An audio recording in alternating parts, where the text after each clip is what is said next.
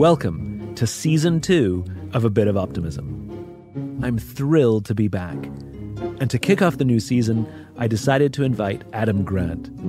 Adam is an organizational psychologist, a New York Times best-selling author, and one of the top-rated professors at the Wharton School. He's also the yin to my yang. He has a breadth of knowledge that few others can even come close. It's kind of unbelievable.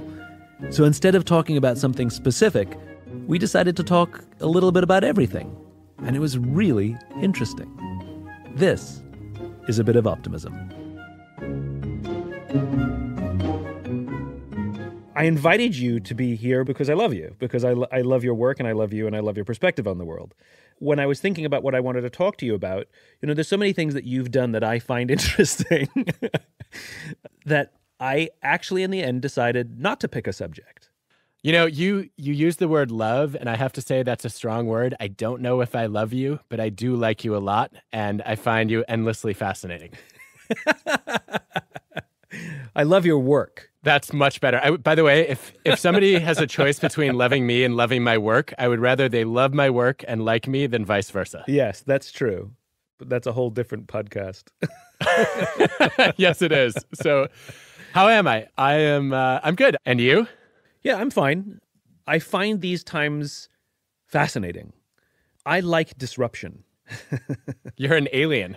No. You know Dr. Karse's work. Dr. Karse, James Karse, in his explanation of finite-mindedness and infinite-mindedness, tells how a finite-minded perspective, all of the thinking is done in the past. So that's why finite-minded fears surprises and fears uncertainty, because they don't like those things, which is why there's so much preparing. So athletes are constantly practicing so that there are no surprises. And, in the military, they're train so there are no surprises. And you hear them say this all the time. They say, I didn't have to think, I just relied on my training. I didn't have to think, it was just the muscle memory. And so problems happen when there has to be new thinking in the moment. An infinite-minded perspective is embracing uncertainty and surprises. The thinking begins now. You throw out all the old stuff because it's irrelevant, and new thinking begins. And so the reason I like disruption is because it forces new thinking.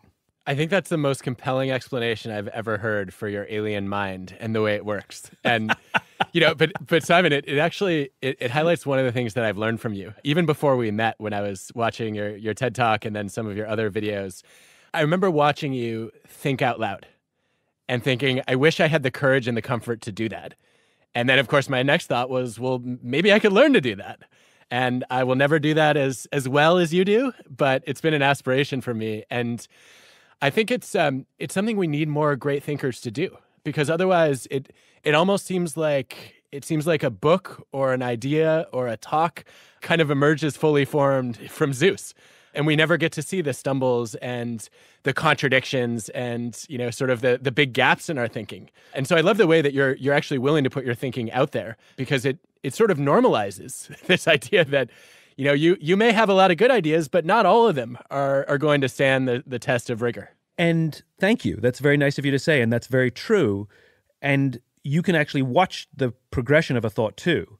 It's like when I first started publicly talking about finite and infinite games, it was a rough and tumble talk, but it's online. I did one for Google very early, and I cringe at some of the things I've said, but there it is. It's on YouTube, and it's not a fully formed idea.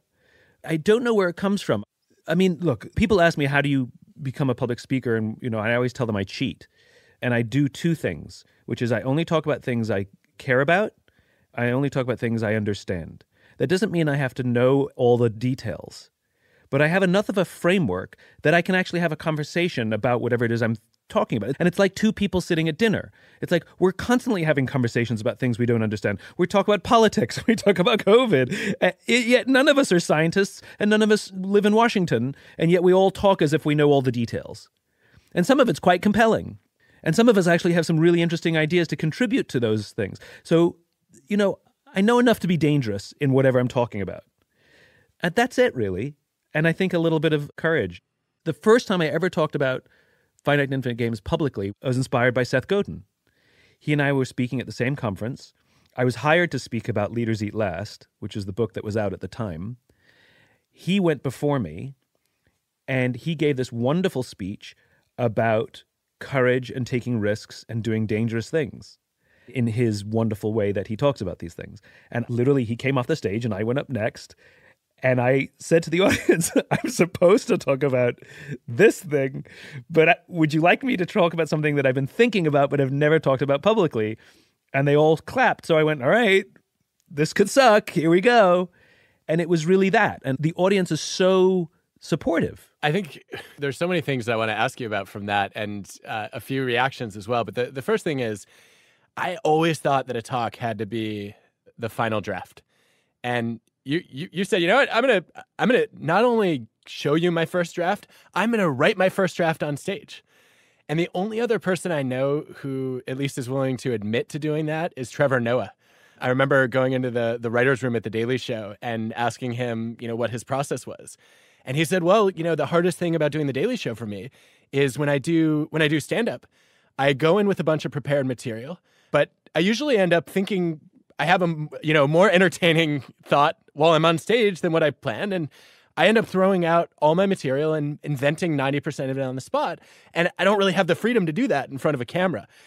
And I guess, I'm curious about when you've regretted writing your draft on stage and when it's actually served you well. Because I imagine there are some times where it makes sense to do it, and there are situations where you might want to be a little more polished. Yeah, that's true. So back when I was in marketing and advertising and worked for big companies, I remember watching these really powerful speakers on stage, and I would buy tickets and go to these conferences and see people like Seth Godin, giving talks. And I was just blown away by how natural and spontaneous they were. And I actually had the false belief. I assumed that they were speaking extemporaneously because that's how good they were. And so I thought, whoa, that's a high standard. And so I literally thought, that's the standard I have to live up to.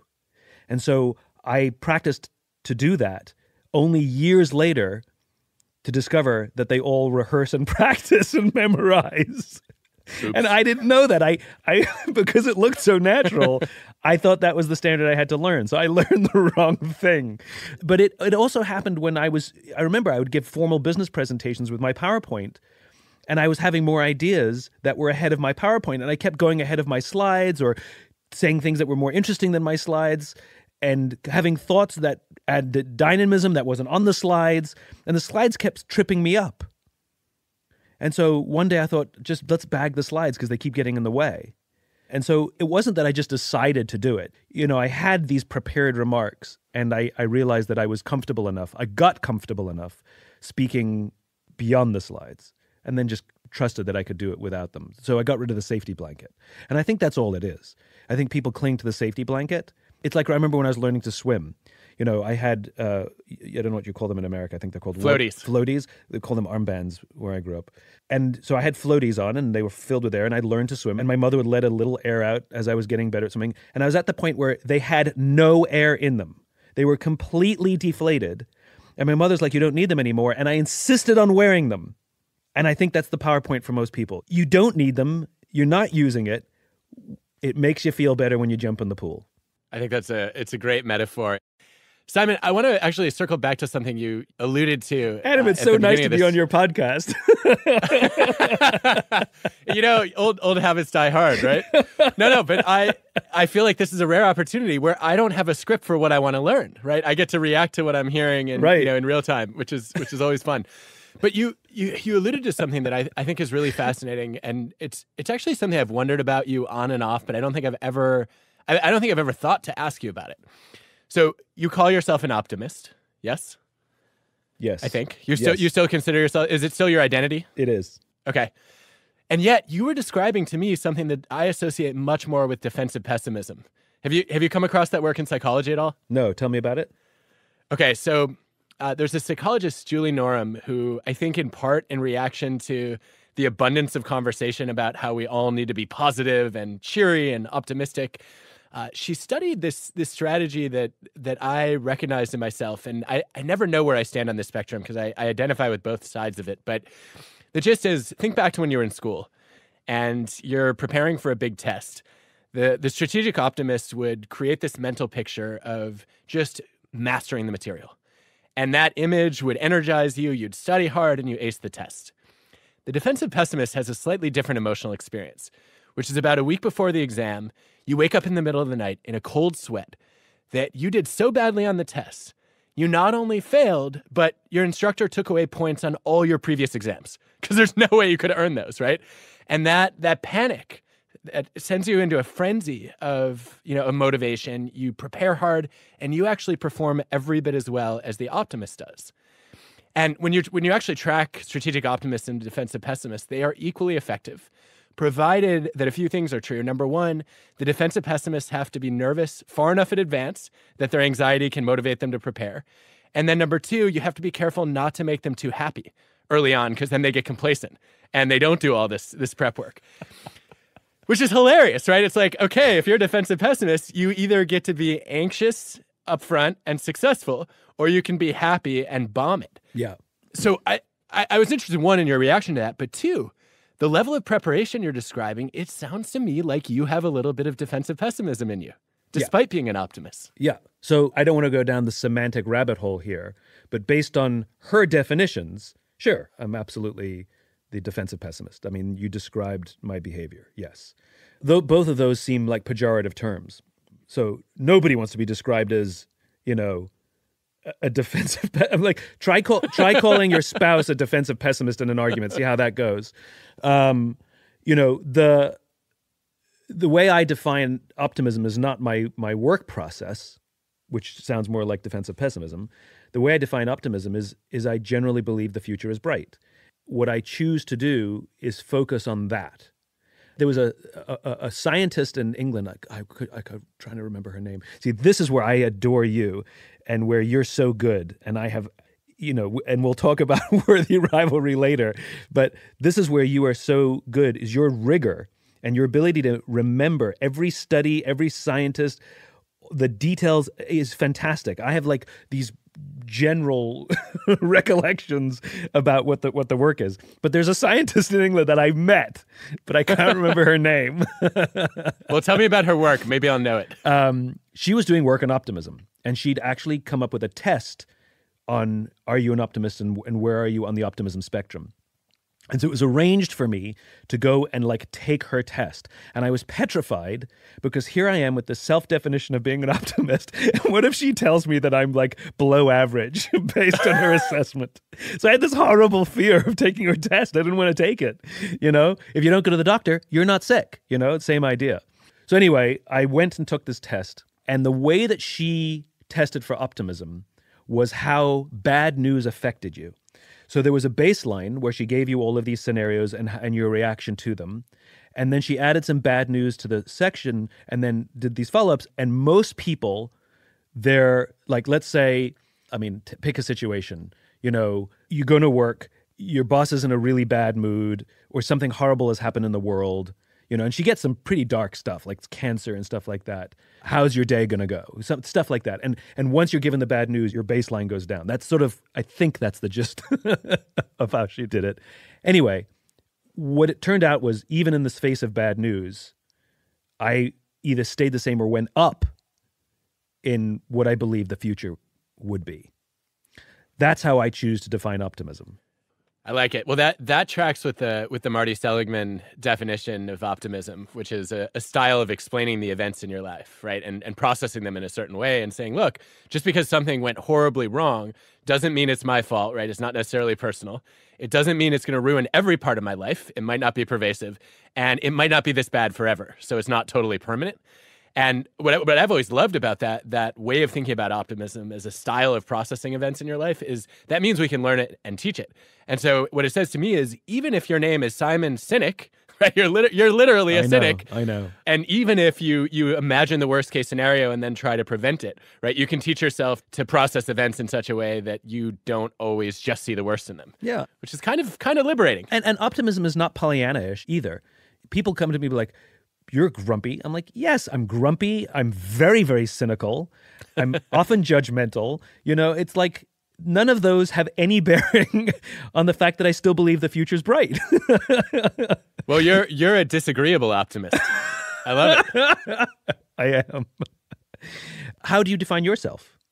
I've never known what to do on that, on that axis, because I feel like somebody called me an informed optimist once, and I liked that because it signaled not Pollyanna. But I think you're right. We shouldn't associate optimism with being a Pollyanna. In fact, there was a Teresa Amabile study years ago where she did this, early 80s. So basically what she did was she gave...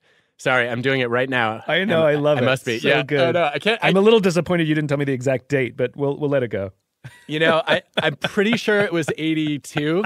The paper is titled Brilliant but Cruel, but I'm thinking it might be 83. Anyway, so what Teresa did was she gave people book reviews, and the content was identical across the different conditions in the experiment.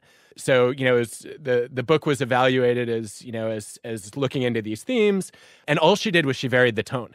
And sometimes the reviewer was overall enthusiastic about the book, and other times the reviewer was critical. And the critical reviewer was judged as smarter, even though the sophistication of analysis was the same. And I thought that was such a problem.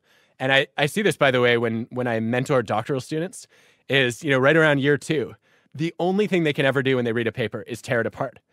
And I'm thinking, okay, some of the smartest people in the world in this field wrote this paper.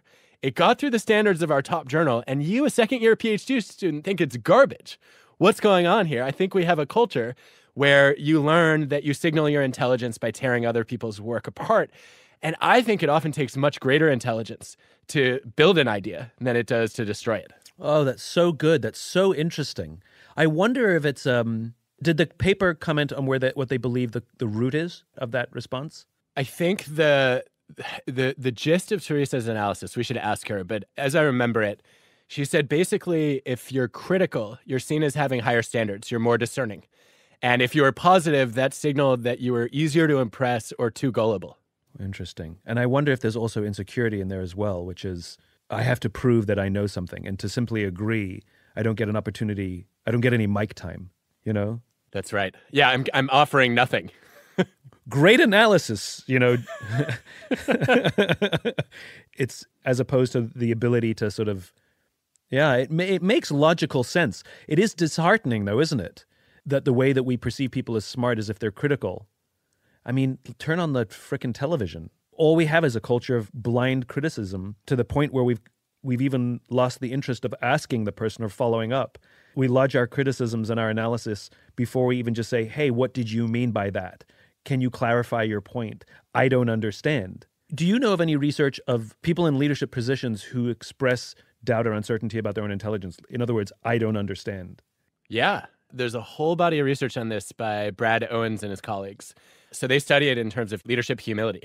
And one of their most interesting findings is you normally think, a leader on the extreme end of humility is basically going to be too self-deprecating. And if they go to the opposite extreme, then they're going to be a narcissist. Well, it turns out those two axes are independent. And so there's a group of leaders that Brad calls humble narcissists, which sounds like an oxymoron, but they actually are rated as the most effective leaders by their teams. They also end up having the most productive and creative teams, and this has been shown in both the US and China. And I think it's a little bit of a misnomer to call a leader a humble narcissist. I think what we're really talking about is confident humility. And as you know, it takes tremendous confidence to say, I don't know. Right? To recognize that you are capable enough, that you've established enough credibility, that you can admit when you're uninformed or when your knowledge is incomplete. And so I think in his data, what he would tell you is that when leaders are able to do that, right? When they're able to say, you know what, we're in the middle of a pandemic. I have no idea how we should be evolving our strategy. And I'm not sure if we should be reimagining our products or our services. But I am confident that I have an amazing team around me and that together we can figure this out, that's what really builds trust and credibility in leadership. Is that the kind of thing you were driving at? Yeah, that's 100% what I was driving at. Because some of the best leaders I've met, and I love it when senior leaders take somebody that they respect and put them in charge of something that they have no experience in. And the good leaders who, in those positions, and I've had the opportunity to meet some of them, I show up on the third or their third week of work. I'm like, hey, how's it going? They're like, dude, I don't know anything. and they're very open about it. They show up on their first day and they say to their teams, hey guys, I don't know anything. You've been doing this for years. I haven't. I'm gonna ask you a ton of questions. I'm going to lean on you. I'm going to try and learn as much as I can, but I'm here to give you the space you need and the top cover you need to go off and do your thing. I'm here to look after you. And it forces what is considered good basic leadership behavior. The problem is, I think people, when you know too much, when you actually do know how to do somebody else's job better than they do, because that's what got you promoted, you don't actually become that leader that you need to be. You end up becoming the manager, not because you're a bad person or anything. You just know too much. And there's something to be said for ignorance. And it goes back to what we were saying before, which is embracing uncertainty and surprise. Like, I know nothing. This is exciting. Yeah, it's such a cool reaction. I wish that was the default response, right? When leaders realize they're in over their head, to say, this is a learning opportunity. And that, of course, reminds me of another study, which is an Elena Botelho study looking at career catapults. And the question here is, why do some people fast track to the CEO position? Or why do they end up on an accelerated trajectory to the C-suite? And it turns out if you break down people's career experiences, there's usually something that seems like a counterproductive situation that helped them got there. So for some people, it's actually moving laterally or backward instead of up because it allowed them to learn. In other cases, though, it's having to clean up a big mess and getting responsibility that's way above your level of experience, which, of course, is where you really get challenged and stretched.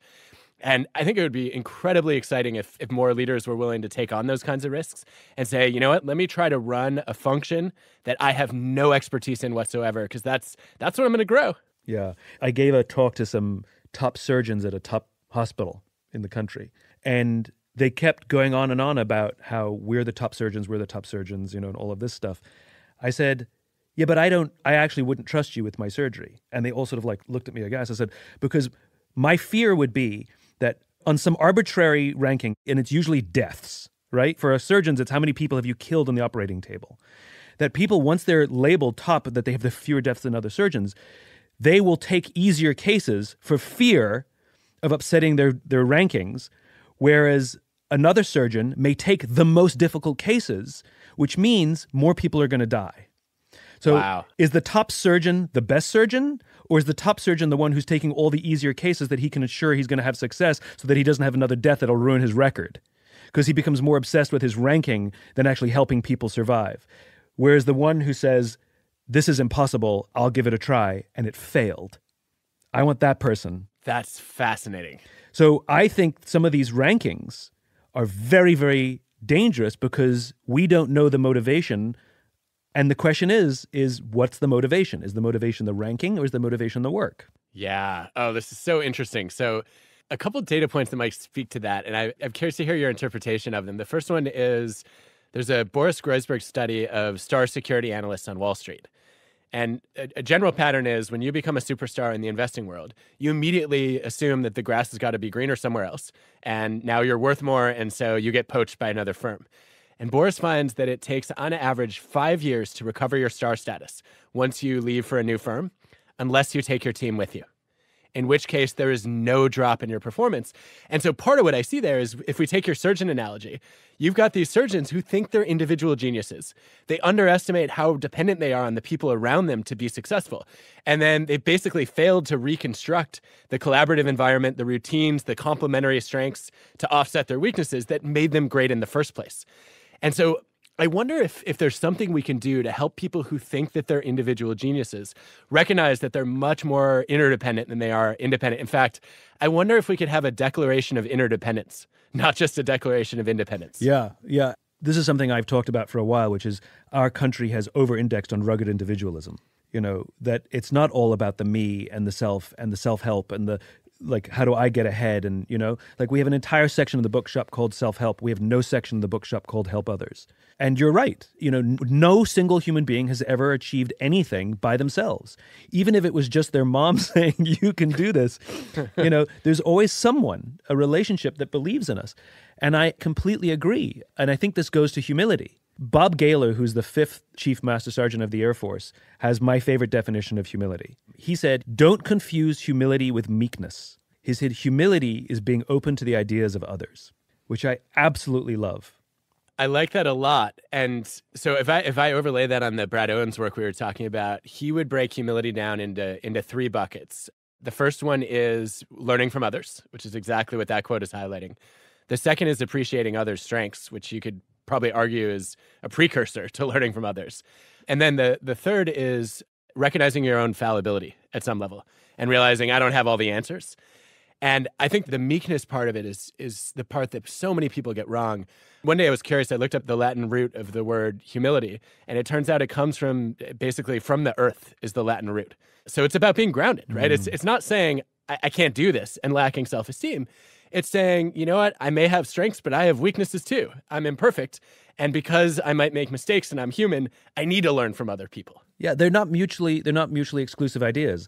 I mean, we know people with huge egos that are very humble. To your point, like they know they're good, they think they're good, they're ambitious, and yet to all those definitions from Brad Owens, they're open to the ideas of others, they respect others, and they're very open about what they know and what they don't know, and where they need help. There's a case to be made, I think, that Steve Jobs even evolved in that direction, right? If you look at what he was like when he basically got forced out of his own company, and then you compare that with the Steve Jobs who came back to Apple, right, and was willing to say, you know what, I'm wrong, I screwed up, and we're going to try to fix things and make them better.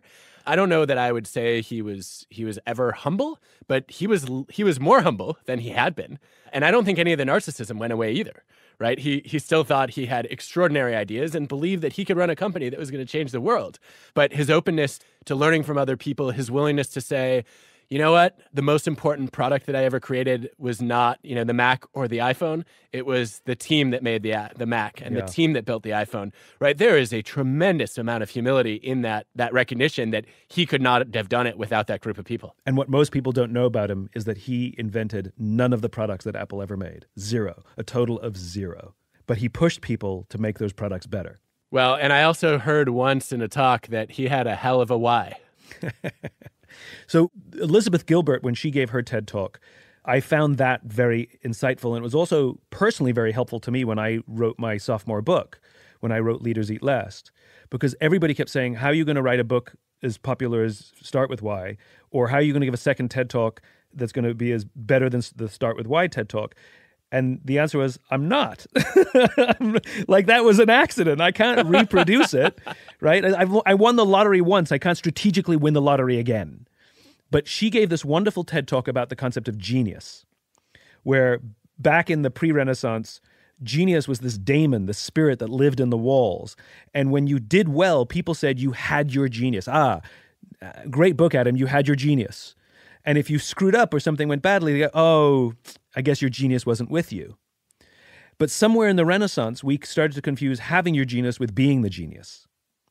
And now if you do something great, you are the genius. And now there's this unbelievable fear that you're going to fall off the mantle.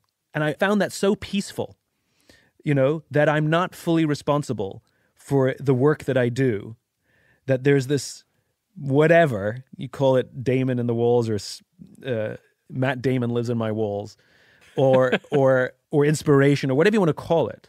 It's just this calm that I'll do my best work, and if it's with me, then it'll be well received. And if it's not with me, it won't, and I'll just try again next time. And I really like that. I really loved what she talked about. I like the way you just reframed that because I found Liz's talk riveting. I especially love the part where she talked about how passion waxes and wanes, but curiosity always stays with us. And I've tried to apply that to my creative projects ever since.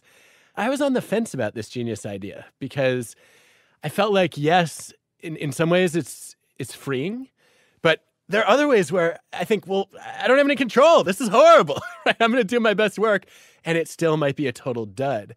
And I think your point to say, I'm still going to do my best work, but that's not enough for it to have the impact I want it to have is probably I guess you're more Buddhist than I am, is one way to put this, and more accepting of the the mix of internal and external forces that affect our lives. I think you're giving me too much credit. I was at a luncheon, and I'm very bad at these things because I'm an introvert and I don't like talking to strangers, and so I usually bring somebody with me to these things so that I can talk to somebody. But I happened to have gone to this one alone, so I of course was talking to nobody. The hosts came and introduced themselves and then disappeared. And so there was a buffet, so of course I made my way to the buffet by myself, and I happened to be standing next to a guy as we made our way down the buffet together, shoulder to shoulder. And one of us said, "How are you?" or "Have you been here before?" or whatever it was. And we get to talking, and we got along, so we decided to sit next to each other. Turns out it was Baz Luhrmann, the director. And the way he described his work sums it up beautifully for me, which is exactly how I like to approach mine as well, which is he said when he's working on a project, he treats it like it's his child. Like he puts everything, all of his energy into this thing so it can be the best thing that it can be. And then when it's done, he puts it out into the world and it goes off and it lives a life of its own and he moves on to the next project. And he says people will come up to him and be like, "Oh my God, I love Moulin Rouge." And he'll say, "Oh, how is he? I haven't talked to him in ages. Say hi for me the next time you see him." You know? Whoa. And I love that our responsibility, folks like you and me, are to do our best, put the work out, and then move on. Like, I have no interest in giving the Start With Why talk anymore because it's old work. Like, I love it. I'm proud of it. I still believe in it. I live my life by it. But I'm interested in new things. And I love the fact that I don't try and push it in any direction. Where I thought it would go, it went other places. And I love just watching it like a proud parent go off and do its thing.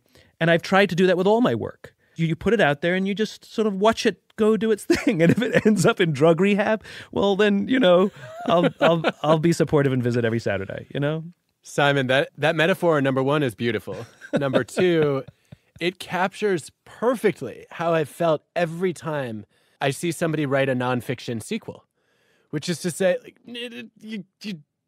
you're still too attached to this idea. You were supposed to let people run with it. The whole point of a book is that people, hopefully it either starts new conversations or it revives old conversations, and it really gets people thinking. And, the idea of saying, well, now I have to do the follow-up, as opposed to going and giving birth to something new, to me was always a waste of somebody's creativity and time. It's like, my first child is so magical, I'm going to try and have another one just like the first one. Yeah, why would you clone them? It completely misses the point.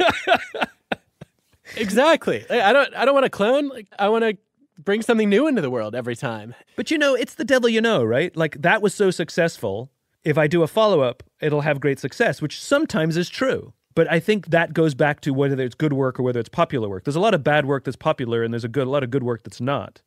And sometimes you hope the stars align and they go together, but not always. Yeah. There's a book that I just bought but haven't read yet called Survival of the Fittest by Brian Hare and Vanessa Woods.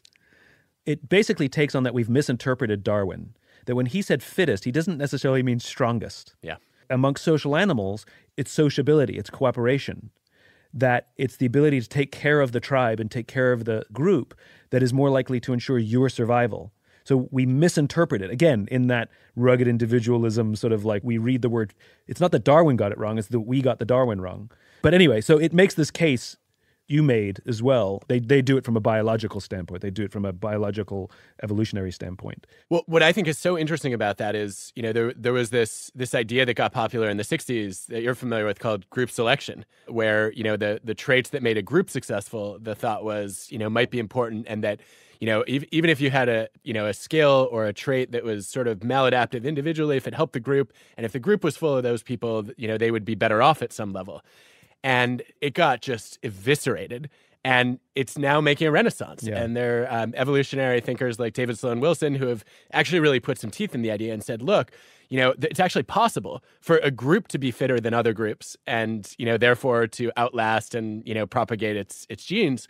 And the funniest thing is Darwin actually knew this. He wrote about it. He wrote that a tribe of altruistic people would actually outsurvive a tribe of selfish people because the altruistic people would put the group first, and the group would therefore be able to live. And it's so interesting that we've largely ignored that in our explanations of what it takes to be the fittest. Yeah. Why do we not recognize that the most generous people are often the ones who are most valued by the group and therefore most likely to survive?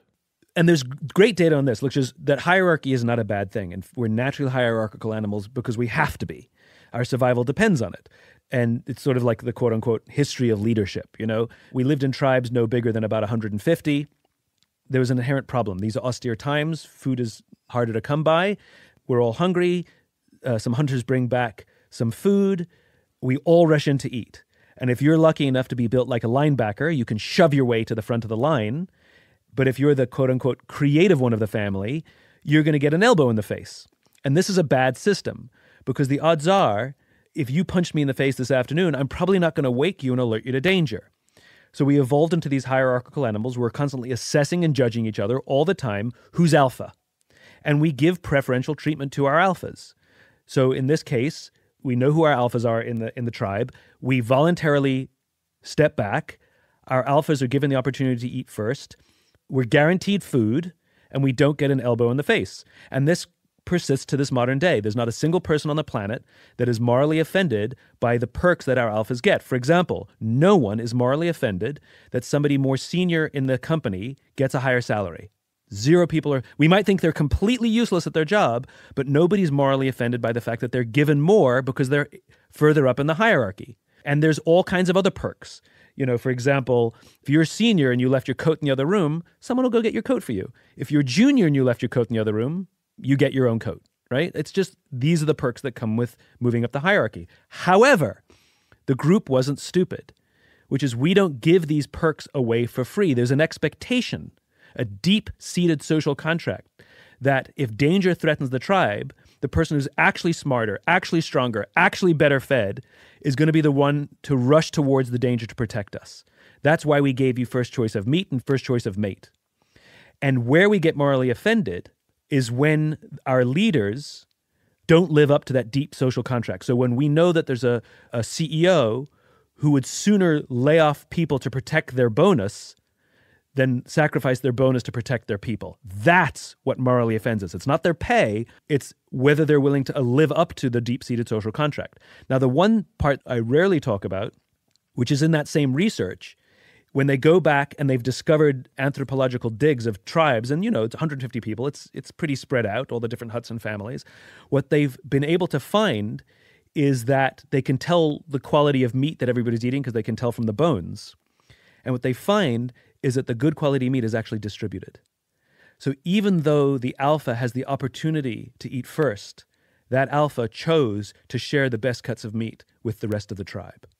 So interesting. And that's what made Homo sapien thrive, which is we were cooperative, we looked after each other, and our alphas, like a parent, took particular care to take care of the tribe. Well, that forces us to really rethink what it means to be an alpha, right? And what it takes to become an alpha. I'm thinking one of my favorite frameworks in psychology is to say, look, if you think about what it takes to get alpha status, what most of us do is we think, well, the alpha male or alpha female is the most dominant.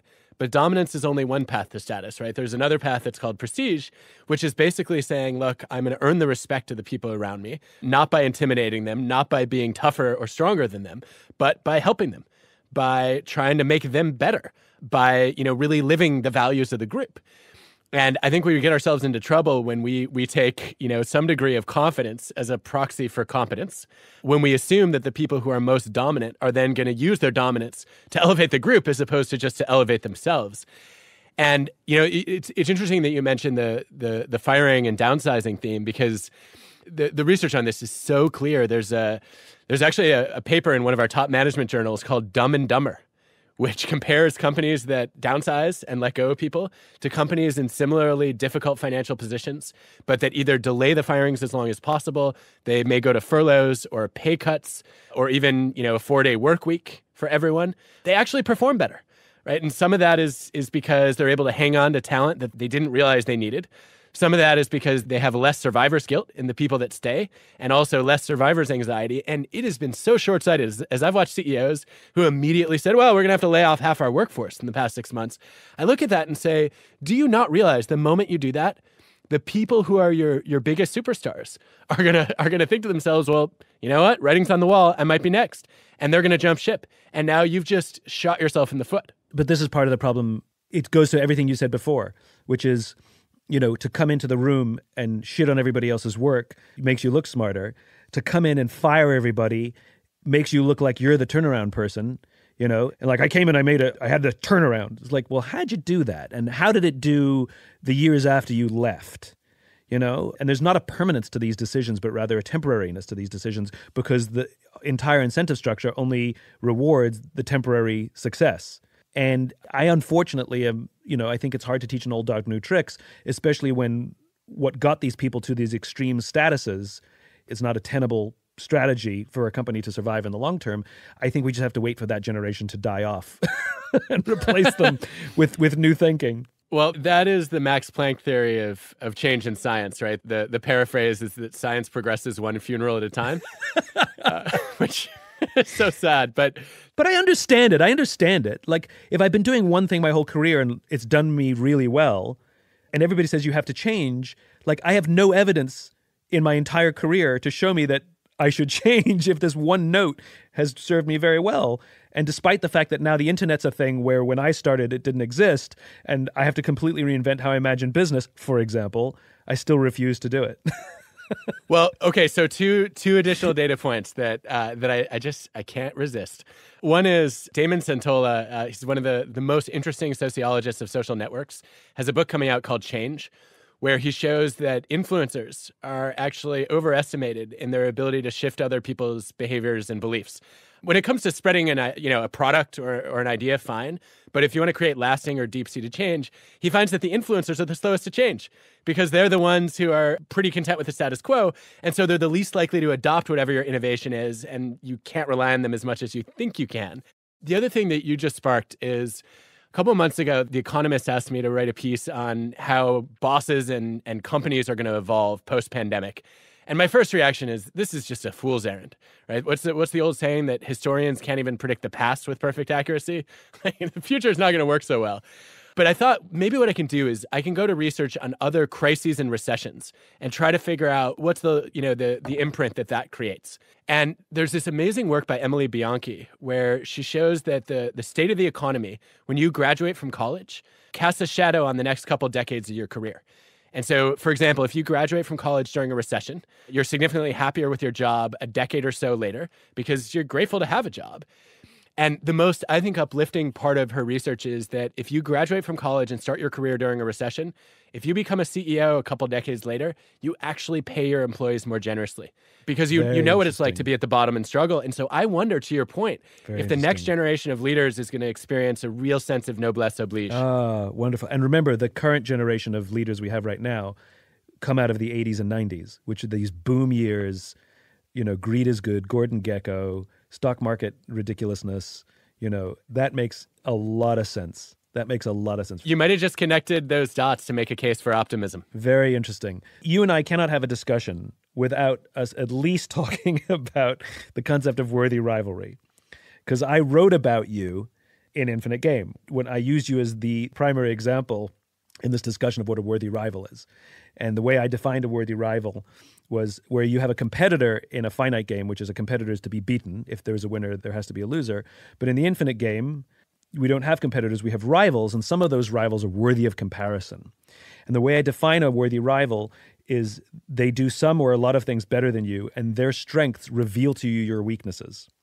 And when that happens, very often the human response is insecurity or a heightened competitiveness.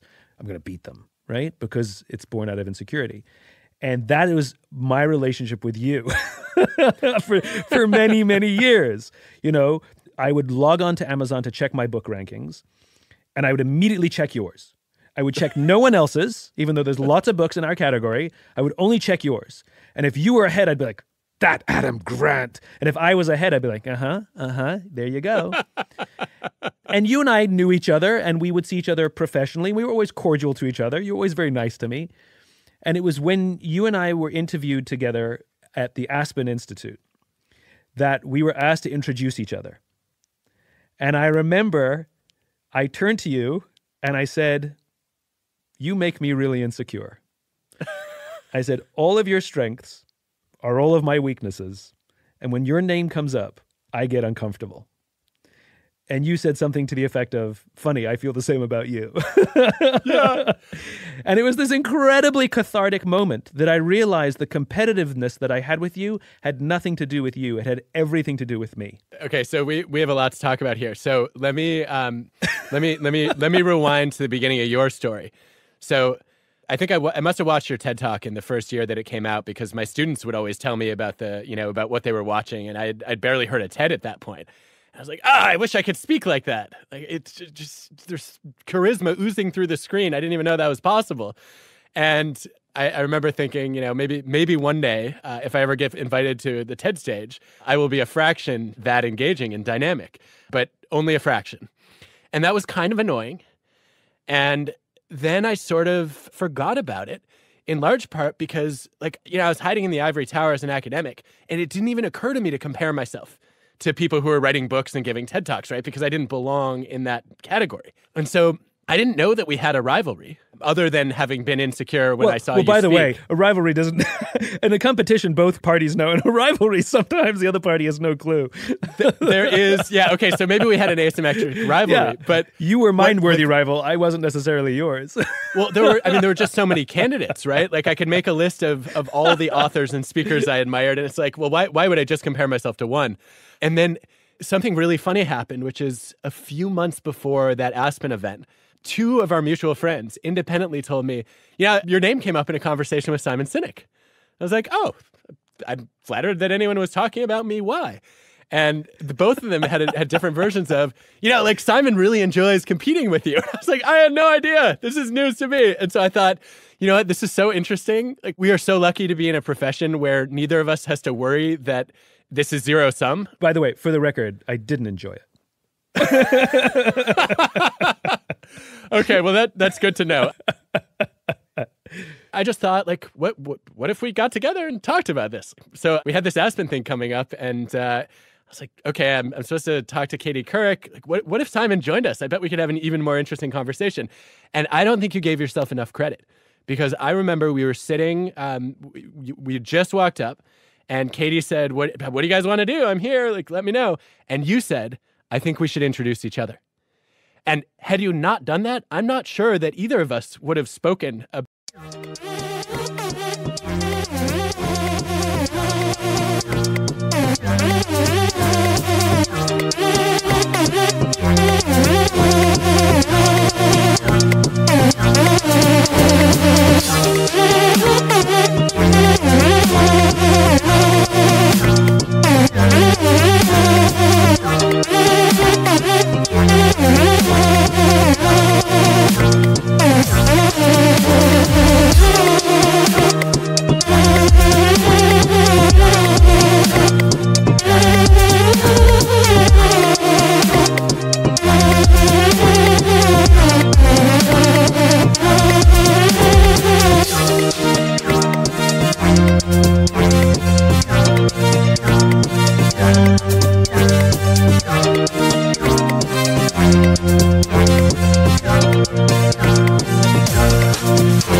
this feeling of mutual insecurity.